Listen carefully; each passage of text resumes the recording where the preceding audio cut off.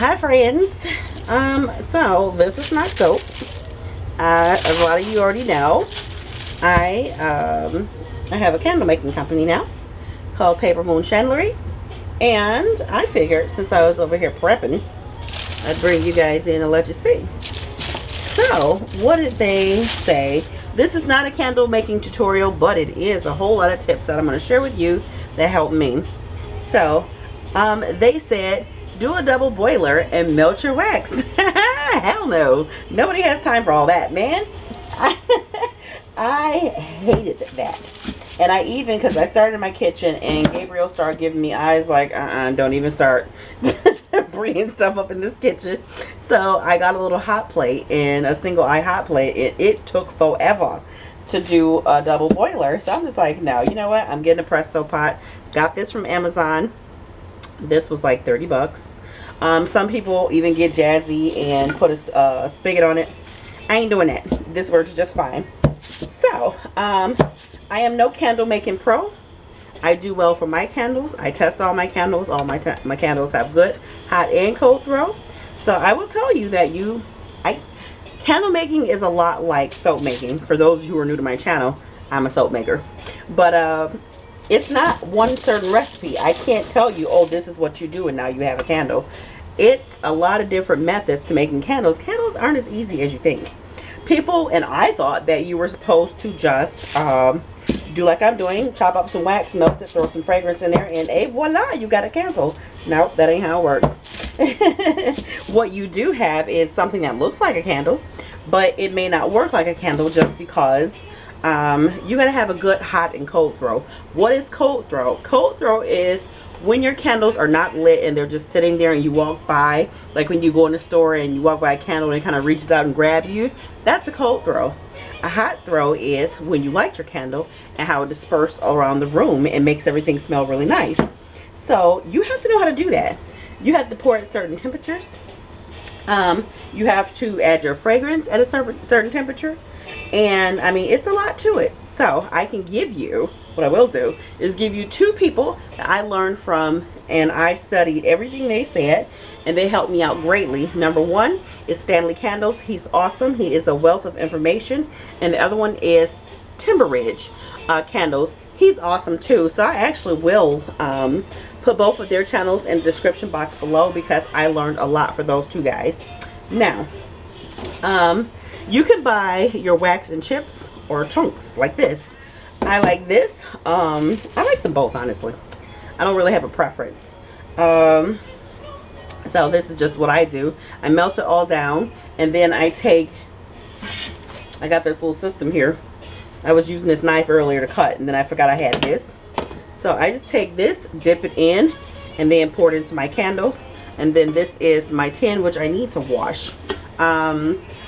And how I wash this, it's not good to pour candle wax down your drains. That's a no-no. So what I like to do, although this is a soy base, I will heat it up and then take a napkin and clean it out and keep it moving. That's what I do. So this is my pour picture. You can get these on Amazon too. I got this on Amazon. Wasn't very expensive at all. I get everything from Amazon, okay? So, yeah. Remember, temperatures matter. When you put your color in, when you put your fragrance in, when you pour, how fast you pour, how slow you pour. So all of that truly matters if you want a good candle. Wick sizes, those matter. When you want to get your tins or your look of your candle, you have to get the proper wick size, because if you don't get the proper wick size, guess what? You're going to get a very small burn pool, or you might get no good hot throw. A burn pool is like when the wax melts and it pools out around the inside of the candle. Do we have any candles around here? Yeah, let me grab one. So this is my smoky maple bacon. So you want to learn about candle jar adhesion. But what I'm trying to say is, like, you see how my candle is sticking to the sides? That's what you want to get, especially if you're using glass. there's a such thing called wet spots. Wet spots are if you ever saw a candle in a store and it's like dark in some spots and light in others. That's basically where the candle didn't really adhere to the mold very well. I mean the jar. There is, what is it called? Frosting. Yeah, frosting on top of your candle. I don't have one to show you what frosting looks like. But frosting is like this really crazy frosted look on top of your candle once you pour. You can just take a heat gun. I don't know if a hairdryer works. I've never tried it because I have a heat gun. But you can take a heat gun and just remelt it, and then the frosting 9 times out of 10 goes away. I cannot speak for all types of wax. There are many, many different types of wax, and that's another thing you need to know. I know I'm blowing through this video and throwing out a lot of information here, but that's another thing you need to know. What type of wax you're using, what type of, if you want to do a pillar candle, if you want to do a jar candle, if you want to do large candles, if you want to do wooden wicks, cotton wicks, zinc wicks, all kinds of wicks. There are tons and tons and tons of wicks. So I'm telling you all this because I want to save you the headache of thinking, or if you go and buy all this stuff and think you're going to start a candle making business and you're just going to pour some wax in and you got a candle. No, that's not how it works. Some people may have been lucky.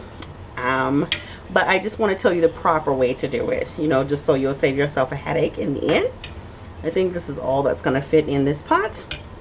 I got my supplies from the Flaming Candle, Candle Science, and who else? I want to say Nature's Garden, I think. Yeah.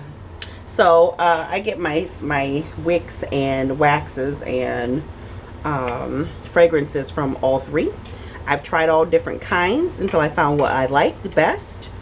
Yeah, just search Nature's Garden or Candle Science or the Flaming Candle. I'm not going to provide links. You can just simply just listen to what I'm saying. Go Google it. But yeah. So, oh, and also the temperature that you melt your wax at affects your candles as well. You really have to know all of this stuff. I can't provide you with all of it because everybody recipe is different. Everybody way of making candles is different. Maybe you want to use glass. Maybe you want to use larger candle jars. I don't know. I feel very comfortable with my little 8-ounce tins. That's what I like. Will I go up bigger or a different style? I'm pretty sure down the line. But right now I'm pretty happy with these. And also other guidelines you have to follow, just like with everything that you sell. You have to make sure that you put your warning labels on the bottom so people won't burn themselves or hurt themselves or anything like that. You also have to know how long to cut your wicks. So it is a lot of knowledge that you need to know in order to make candles. So hopefully I just saved you a whole heck of a lot of trouble. I'm going to go ahead and wash out my stuff and start making candles myself. Like I said, I can't really tell you, but I will tell you the 2 guys that taught me how to do what I did. And you just take notes and you play around and you test and test and test and test and test and keep on testing until you perfect your candle making skills. And if you don't want to do that, you can simply buy them from me. Because I do make candles, as you can see, and they smell really good, and I think I'm pretty good at it. Yeah, I've had good feedback since I've been making them. I took them all to my craft fair. I think that was back in November of 2018, and they all sold out. So I'm just restocking and creating some new. So if you have any questions, don't ask me. No, that's terrible. But I gave you as much information I think that can get you started. But definitely check out Stanley Candles and Timber Ridge. Those guys are freaking amazing. All right, bye.